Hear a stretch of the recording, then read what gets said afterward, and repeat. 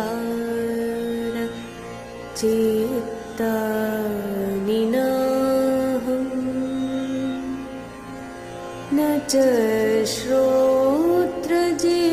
श्रोत्रजिह्वे न च घ्राणनेत्रे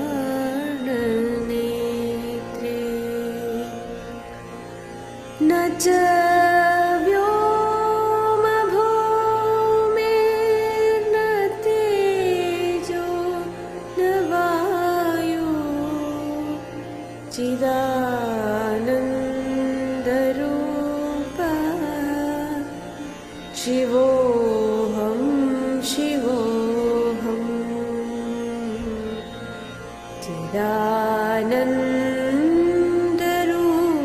चिदानन्दरूपः शिवोऽहं शिवोऽहं न च प्राणसंज्ञो न वै पञ्चवायु न वा सप्तधातु न वा पञ्चकोश न वाक्पाणिपादं न चोपस्थपायु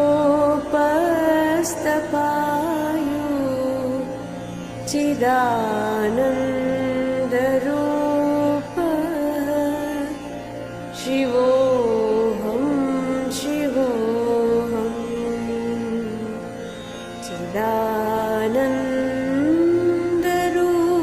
चिदानन्दरूपः शिवोऽहं शिवोऽहं न मे द्वेषरागो न मे लोभमोहो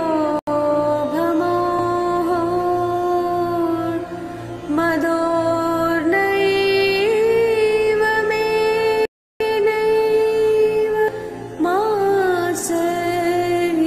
मात्सर्यभावः न धर्मो न चार्थो न कामो न मोक्षः चिदानन्दरूपः शिवोऽहं शिवोऽहं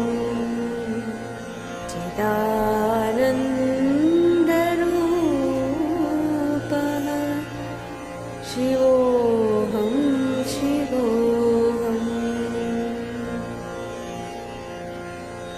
न पुण्यं न पापं न सौख्यं न दुःखं न मन्त्रो न तीर्थं न वेदा न यज्ञः अहं भोजनं नैव भोज्यं न भोक्ता चिदानन्दरूपः शिवोऽहं शिवोऽहं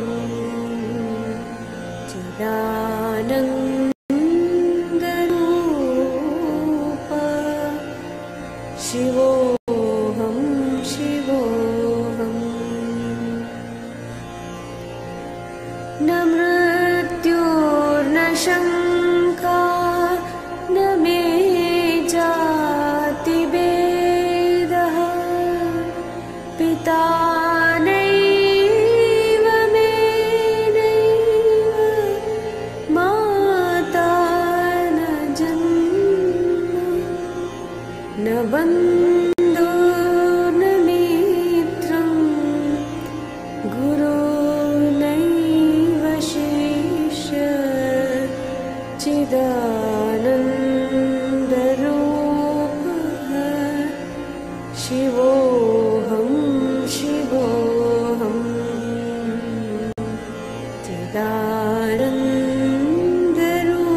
चिदानन्दरूपः शिवोऽहं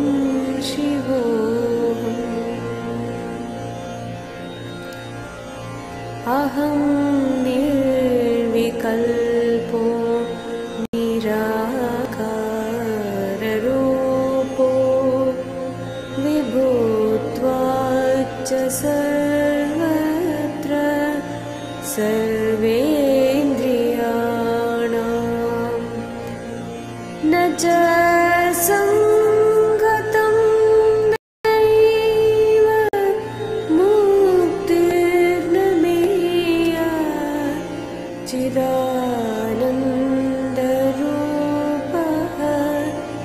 शिवोऽहं शिवोऽहं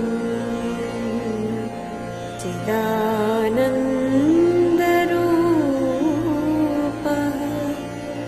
शिवोऽहं शिवोऽहं शिवोऽहं शिवोऽहं शिवोऽहं शिवोऽहम्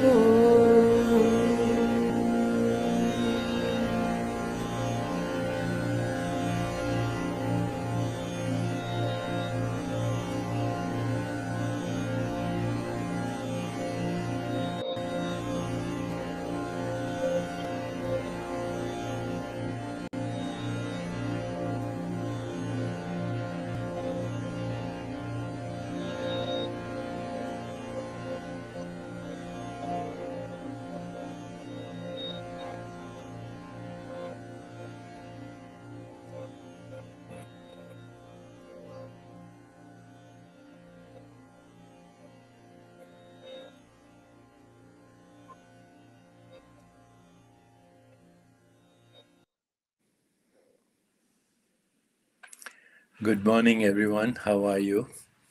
I'm so happy to be with you on our weekly satsang. And today I'm going to share with you insights on synchronicity. Synchronicity, or what spiritual traditions call the state of grace. Some people call it God is on my side. Some people call it meaningful coincidence. Some call it good luck. Some call it being at the right place at the right time. Some call it cosmic creativity. Doesn't matter. But we've all had the experience once in a while when we are thinking of someone and they call you on the phone as soon as you have the thought, or when you have a certain impulse, a certain desire, and through a series of situations, circumstances, events, and relationships, the desire is spontaneously fulfilled. What is happening? And I think what I'd like to do, if you all like what this topic is about, synchronicity, synchrodestiny, spontaneous fulfillment of desire, then I shall do a series of satsangs and go into great detail on the mechanics of manifestation, and also on how we can actually use this understanding of the mechanics of manifestation to spontaneously manifest all our desires. Spontaneous fulfillment of desire. Now, of course, if we look at the traditions, spiritual traditions from all over the world, including the yogic traditions, it's always there's always a caution that spirituality means detachment. And many people confuse detachment with indifference. We're not talking about that kind of detachment. The kind of detachment I'm talking about is detachment from doubt, detachment from fear.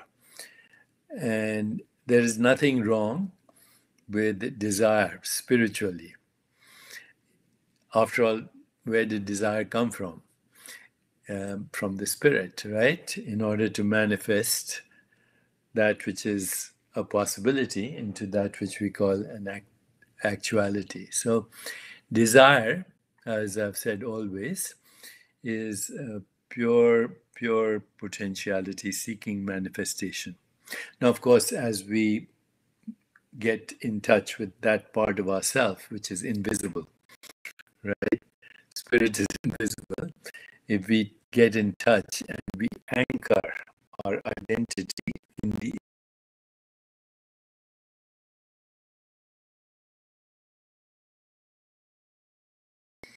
non-changing part of us. If we anchor our identity there, and if intention comes from there, then intention automatically organizes its own fulfillment. But when intention is filtered through the conditioned ego mind, then of course the intention becomes weaker. It's coming from the mind. The mind is a conditioned aspect of pure consciousness, which is our true identity. So if the intention is coming from the conditioned mind and not from the source, then obviously it will be weak. And so everyone these days is talking about the law of attraction. The fundamental idea is true, that everything you experience is a mirror of your state of awareness. So in the fight-flight response, everything you experience is filtered through fear. In the reactive response, everything that you experience is filtered through ego identity. In the restful awareness response, you start to go beyond ego identity. In the intuitive response, you know context, meaning, relationship, and story. In the creative response, you have the ability to manifest something that never existed before.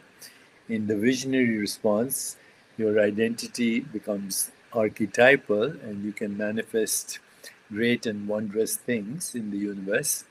And finally, in the sacred response, you don't have to do anything. Your presence and a very soft, subtle impulse, sankalp, in the field of all possibilities, in the field of uncertainty, unpredictability, in the field of infinite correlation, in the field of infinite creativity, in the field of what you would call a-causal, without cause, although there is the cause is around meaning and purpose, but a-causal, non-local, outside of space-time, quantum mechanical interrelatedness, where everything is inseparably entangled with everything else. So remember these words, the field of infinite possibilities, where everything is entangled, where everything is in superposition as possibilities, where the source can differentiate into any single sentient being as the knower, its process of knowing and that which it knows. So actually manifestation is very, very simple and could not happen if we didn't know that it's happening all the time.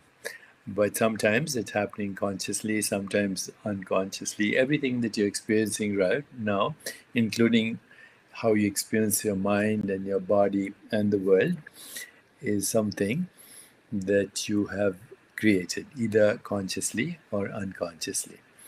So then this is where we go. So now, if we're going to go really deep into this, which I want to, because this is a great opportunity for us to really go deep into it. Kim asks, what is the name of the book that you're reading? I'm not reading a book. I have my notes here, but I'm not reading a book. The book actually does exist in the United States. It's called Spontaneous Fulfillment of Desire. And in the rest of the world, it's called Synchrodestiny. Okay, so now I'm actually going to read from my notes some of the most important things that we need to understand about why everything that is manifested in the universe, whether we look at it objectively from the point of view of modern science, modern cosmology, or we look at it subjectively if our ontology is consciousness only, then we can look at it through a different lens. And if our ontology is matter only, then we can also look at it from a different lens. So let me explain to you, and you will have to be patient with me because this is such an important topic. I don't want to skip the big, big picture. And I'd like to have it on record anyway online so that we can revisit in the future. Right now, it's only in my notes. Okay, so let's look at the evolution of the universe through the lens of modern science and how that relates to what I call synchronicity or creativity. By the way, I call synchronicity also cosmic creativity. So let's go over some 9 very interesting facts, and these are absolute facts, okay? Number one, at the time of the Big Bang, the number of particles created was slightly more than the number of antiparticles. Now, no one knows what the cause of the Big Bang was. Many theories, all, of course, created by the human mind. There were a billion plus particles, billion plus one particles for every billion antiparticles. The particles and the antiparticles collided with each other and annihilated each other, filling the universe with photons. And we are using photons right now for this communication as electromagnetic activity of the universe. These were created at the moment of the Big Bang because of the initial balance. Remember, 1 billion plus 1 particles to 1 billion antiparticles. Because there were a few particles left after the annihilation, and these created what we now know as the material world. That little imbalance, 1,000 plus particles, 1 billion plus 1 particle to 1 billion antiparticles. So you and I and the rest of the universe, including the stars and galaxies, are part of a 1 in a billion leftover stuff from the moment of creation. What's the likelihood of that happening by chance? Number 2, the total number of particles left over was 10 to the power of 80, 1 followed by 80 zeros. If the number of particles was even slightly greater, the gravitational forces would have been greater than the energy expansion, and the young universe would have rapidly collapsed in on itself to form one huge black hole, which would mean no you, no me, no nothing, no stars, no galaxies, no planets. Number 3, if the number of matter particles was even slightly less, the universe would have expanded so fast that there would have been no time for the galaxies to form as they did. Number 4, if the mass of the neutron was 0.2% less than its actual value, protons would have rapidly decayed into neutrons and no atoms would ever have been formed. Number 5, the first atoms were hydrogen. If the strong force that holds the nucleus of an atom was even a fraction percent weaker, deuterium, a stage that hydrogen passes before becoming helium, would not have occurred, and the universe would have remained pure hydrogen. Number 6, if on the other hand, the nuclear forces were even a fraction stronger, all the hydrogen would have burned rapidly, leaving no fuel for the stars. Number 7, the universe and its evolution would not have happened if the gravitational forces were exactly the strength they were, the electromagnetic forces and the electrons to be exactly as they were, not a fraction more, not a fraction less, for stars to evolve into supernova and for heavy elements to develop. Number 8, development of carbon and oxygen, essential for the creation of biological organisms, required many coincidences to occur and continue to occur from the moment of the Big Bang. And then there is the whole of biological evolution, which I haven't even touched. But let's get to the final existence of you.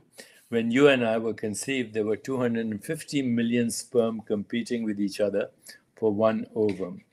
One of them made it, and now we are here on Zoom, on Facebook, having a conversation. So what's the conclusion? The conclusion is that you and I exist, and that the universe with its stars, galaxies, and planets exists is technically a highly improbable, almost an impossible event. Every stage is a coincidence. Every stage is a synchronicity. Every stage is meaningful, ultimately, for us to have this conversation right now on Zoom. So, the great Indian poet Tagore said that I exist is a perpetual surprise.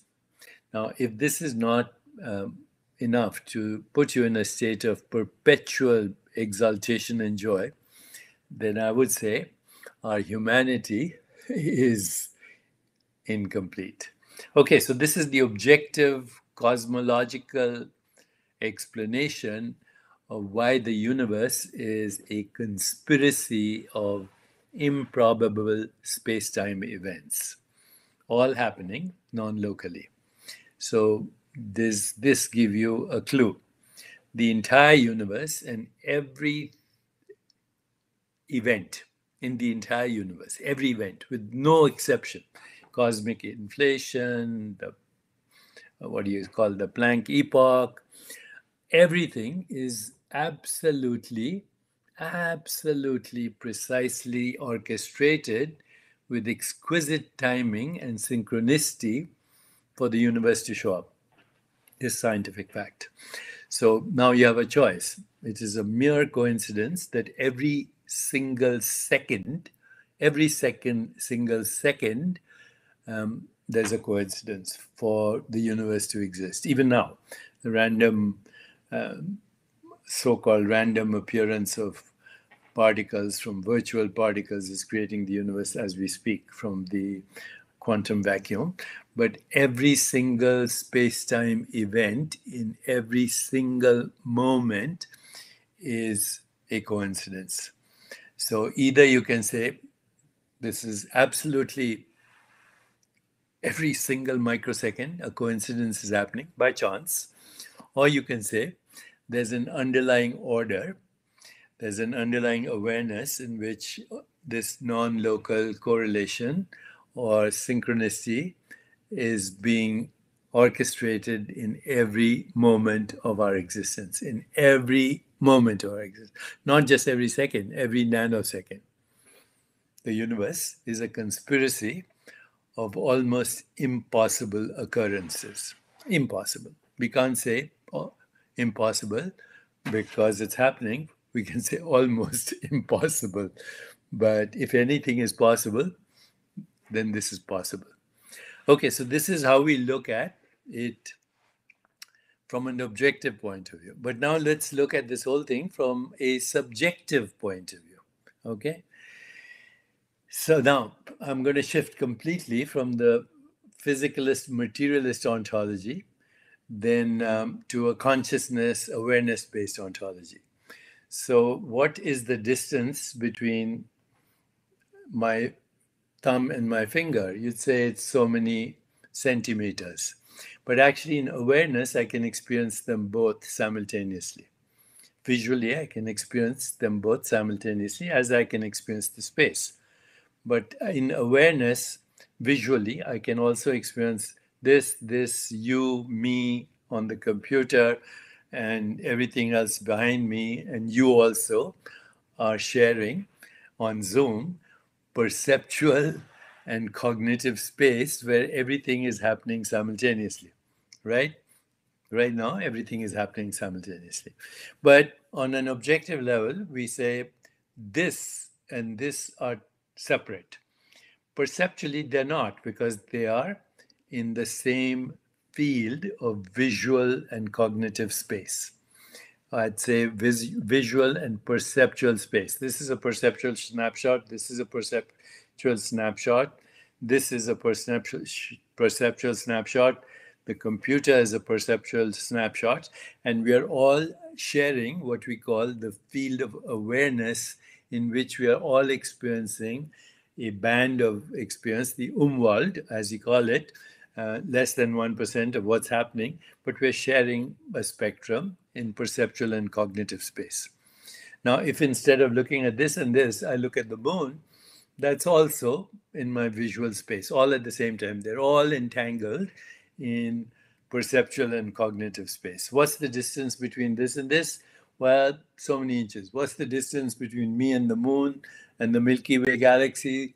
Million, for the moon, so many million miles. For the Milky Way galaxy, depending on the stars, so many light years away, but perceptually, visually in the same space right now. No distance between me and a star or the moon or the sun or a tree or you right now on Zoom, no distance perceptually. Okay, so the perceptual difference is an inference. It's not real. You say visually it's an inference, and it's instantaneously. Now, as far as auditory experience, it takes a little bit of time. Right now, as I'm speaking, it takes a little time. Even light takes a little bit of time. So we are always experience what's happened anyway, the past. So the entire universe is a conspiracy of improbabilities, but each of us experiences it differently based on our karma, which means our constructs. And it is karma that says, I am far away from the Milky Way galaxy because I'm interpreting perceptual difference in perceptual snapshots as something out there. But actually, all is happening in awareness. My body, my mind, this conversation, you looking at it, it's all happening simultaneously in awareness. So, whether you look at it objectively or whether you look at it subjectively, all is happening simultaneously. All is happening interdependently, as the Buddhists say, interdependently co-arising and interdependently co-subsiding in the field of infinite awareness. And at a particular moment, perceptually and cognitively, we're exposed to a narrow bandwidth of it, which we call reality, in which we create perceptual distortions, which create the theater of space-time and causality. Now, I know that this is kind of complex, but it's happening. Already we are creating cloud medicine where all specialists can be sitting at the table to help you, our fellow human beings, to tackle any problem in the world. Grand rounds on telemedicine and on and on. The understanding of inseparability, entanglement is such that it is almost incomprehensible in a mental way. But it is not incomprehensible when you start to experience the simultaneity of everything. So now, as we embark on our journey of synchrodestiny, let's go over some basic assumptions that we have to make. You always begin with axioms. Okay, so here are some very important basic assumptions. Number one, nothing is random or pure chance. Number two, nothing is isolated or independent. All is interconnected, interwoven, interpenetrating. Number three, the universe is an unbroken, continuous fabric, a multi-dimensional, interwoven, interconnecting hollow movement. Number four, the universe is conscious or a projection of consciousness and therefore alive. And number five, the universe is creative. Now, if you are willing to take on these assumptions and if you agree with them and also have faith in that part of yourself, the invisible, without which there is nothing to be experienced that is visible, then you can start your journey of synchronicity or synchrodestiny. So this is the difference between faith and belief. Belief is a cover-up for insecurity. Because we want to believe something, we then say it's true. But if something is real, then you don't have to believe in it. Okay. So belief, once again, is a cover-up for insecurity. Faith is the certainty of the invisible that is you, without which there is nothing visible. Faith is the certainty of the invisible, which is you, without there is nothing that you can experience visibly. Now you say, okay, the difference between a visual perceptual snapshot and this snapshot and that snapshot is instantaneous. But what about hearing? What about taste? What about smell? What about sensation? The answer is the same principle applies. Okay, when people have synesthesia, they see something, convert it into a sensation. So theoretically, if you see a tree in the distance, you feel the sensation as if you're right next to it. Is it far away or is it right next to you? The answer is it depends which way you're approaching it. If you're approaching it from the level of consciousness, nothing is distant. Nothing. There's no distance in space time. Everything is inseparably one. And that creates an amazing experience of joy, unity consciousness, excitement, exaltation, and more than that. Joy, happiness, equanimity, loss of the fear of death, the emergence of Platonic values. So, is there distance in space time? Perceptually, yes and no. If you identify with formless being, there's no distance in space-time. If you identify with matter, then there's distance in space-time. But actually, everything that we say physical or experiential is emerging from an entanglement where there is no distance in space-time, but it appears as distance in space-time because certain inferences. And what is the major inference? That my perceptions tell me the truth, when we know that every perception is a magical lie.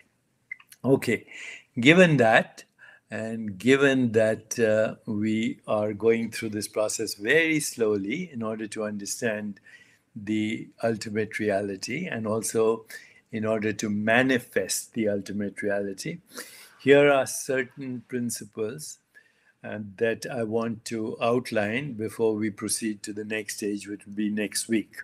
Okay, so here are the following characteristics of synchronicity, or what we call manifestation, or what we call spontaneous fulfillment of desire, or we call good luck, synchronicity, joy, etc. Remember, desire is okay. Spiritual experience says you will have the ability to manifest any desire, but of course, as you evolve, desires will change from survival to safety to love to belongingness to self-esteem to relationships to joy to meaning to purpose to higher consciousness to archetypal identity and then universal identity. Atman is Brahman. That's the journey. But in the meanwhile, please start to notice these principles. Please start to notice these principles.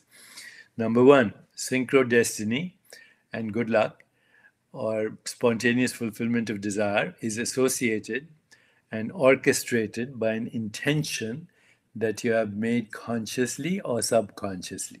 And over here, I will also say, the more subtle the intention and the more conscious it is, the more powerful it is. Subtler realms of awareness are more powerful. Number two, synchronicity and synchronistic events have the ability to change and transform your entire life. Number three, these events generate joyful fulfillment because they are significant to us. They are significant to us, some meaning, purpose, which is part of our dharma. Number four, you become aware that every event, actually, if you question it, has meaning for you. Number five, they leave clues to the unity of your inner and outer worlds, because there is no inner and outer world. There's no inner and outer world. We call perceptual activity the outer world and the physical body. We call mental activity the mind, the intellect, and ego, but actually they're just fluctuations of vrittis of consciousness. And we infer through human constructs inner and outer, but there's no difference. Okay. So synchronicity is a clue to the unity of your inner and outer worlds, so-called. Number six, or whatever, many events occur simultaneously. All is happening, all at the same time. Number seven, the events are acausally connected. One doesn't cause the other. They're a-causally connected through meaning and purpose, or dharma. And number 8, everything is processed non-locally, including this experience we are happening. You think it's being processed by Zoom, which is true on the level of technology, but the experience itself is happening non-locally in consciousness, because consciousness doesn't have a location. Okay, so that's a clue that you can experience local and non-local awareness at the same time, which is called cosmic consciousness. And number 9, when you become alert to the significance of these events, you move to higher states of consciousness, where basically life becomes every second a manifestation of synchronicity, which it is. You're just missing it through the filter of the conditioned mind, which can only think and conceive usually linearly. Synchronicity is contextual, relational, holistic, involves the total universe. And if you go to the source of thought, vrittis, sensations, sense perceptions, images, feelings, thoughts, orchestrate sankalpa from there, then it happens. Sankalpa is subtle intention, sankalpa, and then settling back in the field of infinite awareness. So step into the field, have the sankalpa, detach from the outcome, reside in that field, and see what happens. Okay, so for today, I would like to actually introduce the Mahavakya, which is Aham Brahmasmi, as the first intention or sankalpa to begin the orchestration of synchro destiny. So let's call this the Mahavakya, the Sutra for manifestation. Today, Aham Brahmasmi, which literally means I am the universe. So Brahman is I am, and Brahman is the universe. So Aham Brahmasmi means I am the universe. It also means that your spirit is a field of awareness that connects everything with everything else. It also means that you don't exist in the universe exists in you. So again, in the Vedanta, there's an expression, Prakritim Swam Vashtabai Vishrajami Puna Puna. Curving back within myself, I create again and again. So Aham Brahmasmi also means the world is a mirror.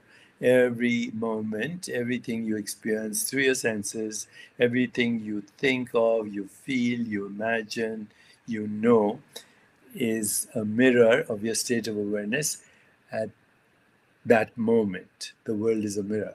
If you want to know what your state of awareness is, look around you, see what's happening, including look at your own body. So when you understand Aham Brahmasmi, somebody said Satchitanand, we'll come to that next time. But whenever today you think the word Aham Brahmasmi, recognize in every moment that the world is your mirror, that you are the infinite being projecting a particular point of view. But in reality, you are a non-local self, inseparable from all that exists. So remind yourself today and this whole week till we get to the second lesson in synchronicity, that your non-local self functions synchronistically, that you are the source of the reality you experience, that the ground of your being in the field of universal awareness, the ground of your being is the field of universal intelligence, and therefore manifests as the universe and all its experiences, all that the universe contains. That is it, Aham Brahmasmi. We'll address the other Mahavakyas, but can you remember this week that you are the universe, that your spirit is a field of awareness that connects everything with everything, that you don't exist in the universe exists in you. And if we can stay with that, then we will move on next week to the second installment of Synchronicity. So now I'm ready to answer your questions, which I received previously. So every week I'll be devoting about 35, 40 minutes to explanation. And today was a very detailed explanation on the mechanics of the creation of the universe. Whether you look at it objectively or subjectively, doesn't matter. But now I'm ready to answer your questions. So the first question right now is from Shilpi. How do we differentiate between mind and consciousness? So mind is thoughts, feelings, and imagination. Okay? Mind is thoughts, feelings, and imagination. And consciousness is the source of that. Mind also is our self-identity as the ego identity. So we say mind is mind, intellect, ego. Mind is where we experience feelings and thoughts. Intellect is where we discern. And thoughts, of course, we use for speech and action and manifestation as well. But that's the mind. And the mind is conditioned through history, economics, culture, so on. What is consciousness? Is the source of the conditioned mind. Number two, how is becoming disconnected from the material world different from severe depression? Actually, it's the same. Disconnected from the material world, disconnected from life, disconnected from emotions, disconnected from everyone in that is life, causes depression. It causes anxiety, it causes depression, it causes alienation, it also causes what we call guilt and shame and all those things, humiliation, because you replace self-esteem by self-image. That causes sadness. How can we use consciousness for creating an extraordinary life? That's what we're doing right now. Neeru Joshi says, how do we define spirit? Pure awareness, pure conscious spirit. Maria Silvina, do you suggest doing meditation in Sangha or alone, which is better? Actually, collective meditation is always creates a field of coherence. So even if we meditated, and if you want, once in a while we can meditate here. Let me know if you like that. We can do meditations here collectively. They create group coherence, which means phase and frequency locking in of brain waves so that we're creating a coherent field. And that could definitely help create a more peaceful, just, sustainable, and healthier world. Nicolas says, what is self-awareness? Self-awareness is awareness of awareness. So just try this right now. As you're listening to me or you're watching me, just be aware of that which is listening. So try it right now. As you're listening to me, watching me, just be aware of that which is listening. And if you feel a silent presence, then that's yourself. It's not your mind, which might be saying, you know, after he finishes, I'm going to have fried eggs and toast or something like that. Joyce Ashley, how do I purge my heart of hate for a person that actively and continuously seeks to harm me at my workplace? Bring that person into your awareness and fill that person with love. Loving awareness is all that is necessary. Try it with your enemies. This is what Jesus meant when he said, what did Jesus say? Forgive your enemies. Love your enemies. Okay, so all you have to do is bring them into your awareness here and bring the light of loving awareness. Is meditation an imaginary illusion? No, meditation takes you beyond all illusions. Our Bonnie Rose, our current dominant worldview and ontology are dysfunctional and unsustainable. How can each one of us help change it within our communities, workplaces, and families? By being the change we want to see the world, but not by always just talking about it. Because we can only change If we change, and if enough of us change, then everything will change. Do you believe in bilocation? How to invoke it? Yes. In the subtle world, everything is not only bilocation, it's everywhere all at the same time. If you're uh, talking about physical bilocation, then basically what you do is change your interpretation of physicality as a perceptual experience. So, yes, perceptual tricks are possible that can give you the experience or give the other people that the experience that you're in two places almost at the same time. That's called the siddhis.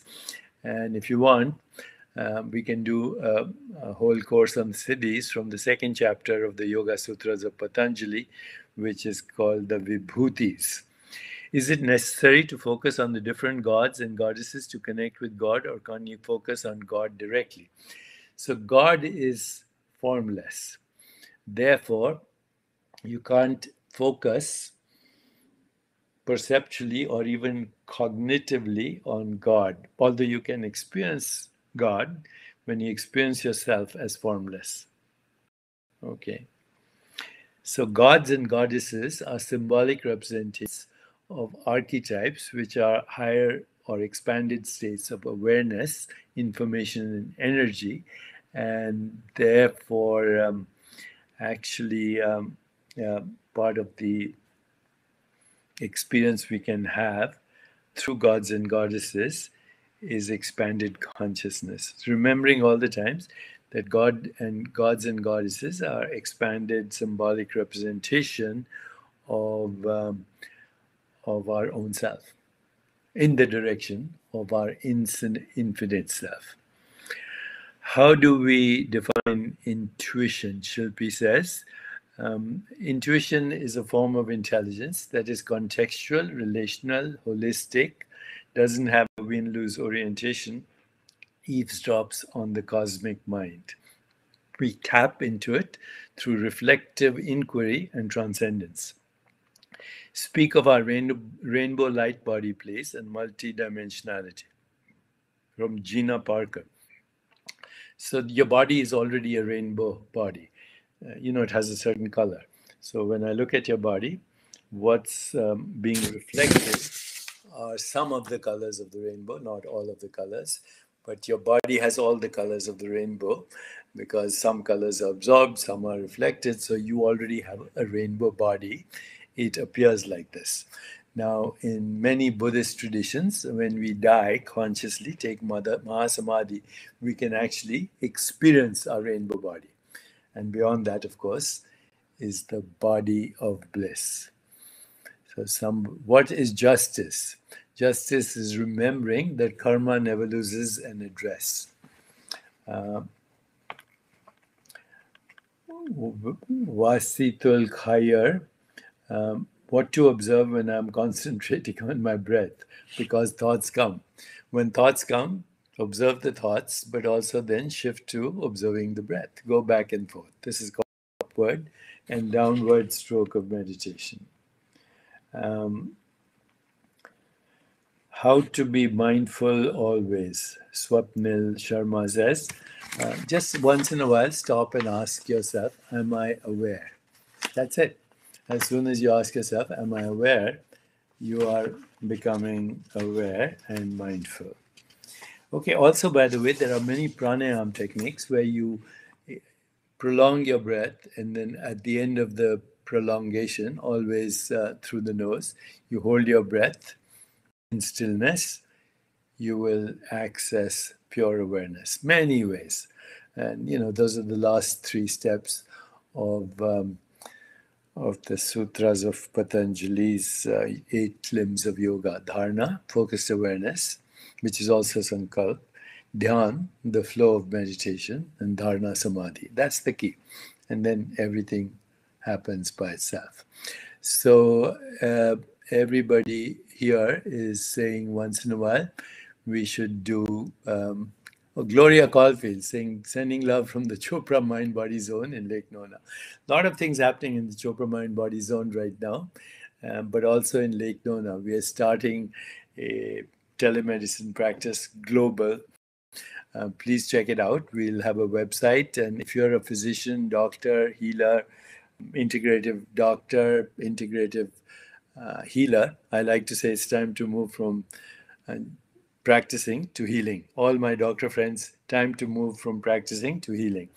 And if you feel you want to be part of the telemedicine integrative platform globally, please go to the website, give us your credentials, and we will try and make it happen. We want to provide the best integrative care globally with the best integrative doctors and healers globally, wherever they are. Okay, so telemedicine platform, I've reached out to you. Please keep reaching out. We're going to get the credentials and the experience of integrative healers, and we will respond to you as soon as we can.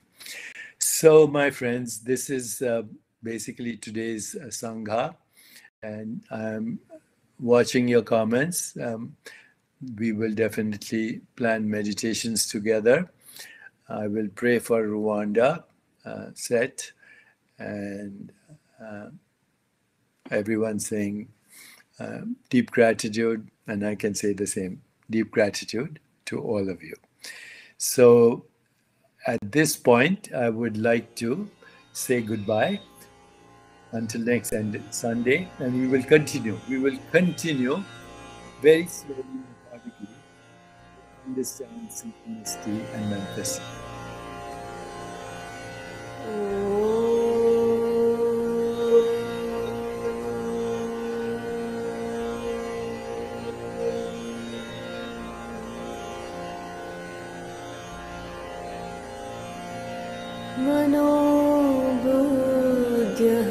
मनोबुद्ध्यहङ्कार चित्तानिनाहं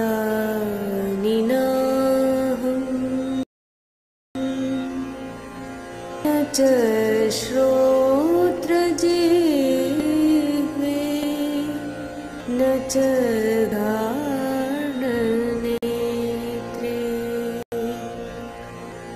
न च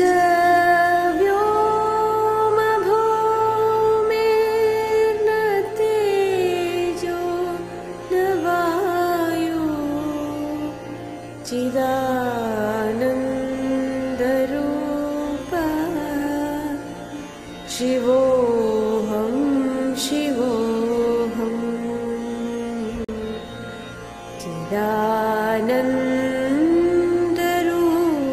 चिदानन्दरूपः शिवोऽहं शिवोऽहं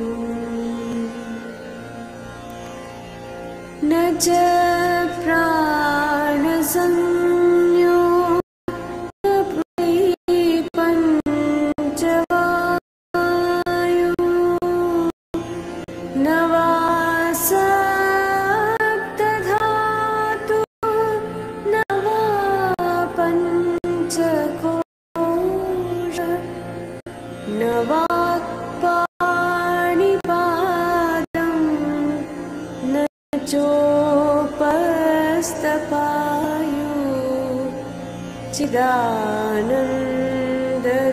चिदानन्दरूपः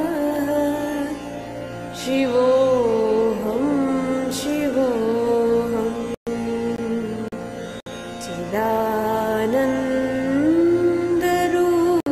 चिदानन्दरूपः शिवोऽहं शिवोऽहं न मे द्वेषरागो न मे लोभमोहो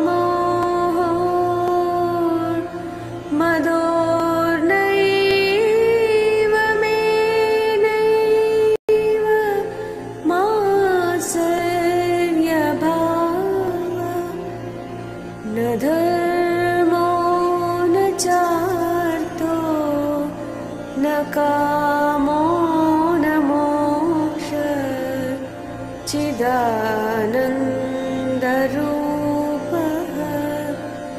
शिवोऽहं शिवोऽहं चिदानन्दरूपः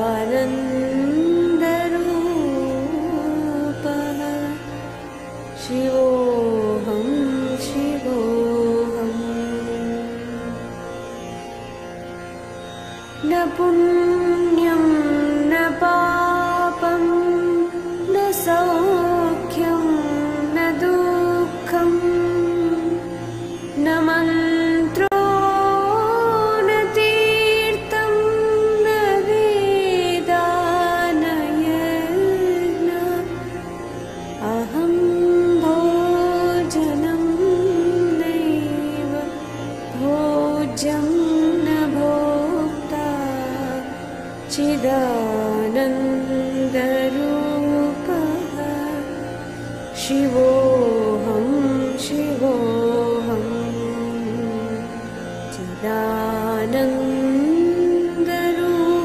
चिदानन्दरूपः शिवोऽहं शिवोऽहम् न मृत्युर्न शङ्का न मे जातिभेदः पिता नैव मे नैव माता न जन्म न बन्धुर्न मित्रं गुरुर्नैव शिष्यः चिदानन्दरूपः शिवोऽहं शिवोऽहं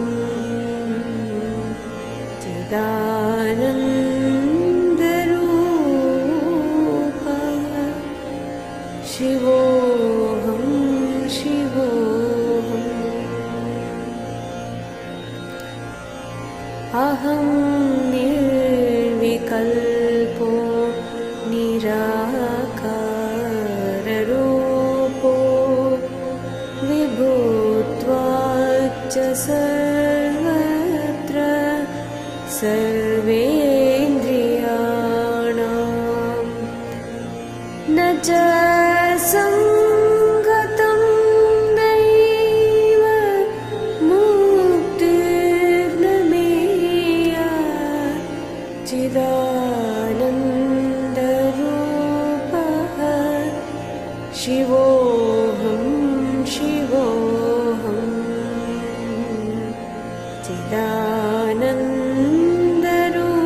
चिदानन्दरूपः शिवोऽहं शिवोऽहं शिवो